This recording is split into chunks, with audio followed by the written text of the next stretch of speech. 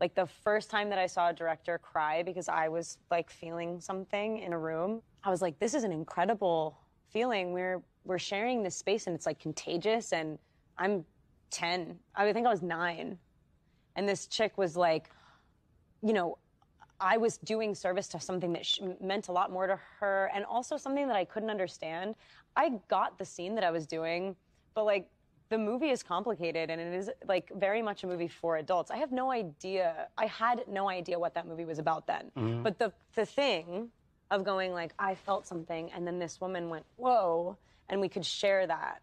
I was like, I'm going to chase this for the rest of my life. Wow. And I knew I was like good at it because it was just real for us in that moment, and no one could tell you that we were wrong. That's huge. Yeah. My first audition was shit. I remember the casting director. This was like my 50th audition, more. Then like, good. Yeah. Then okay, good.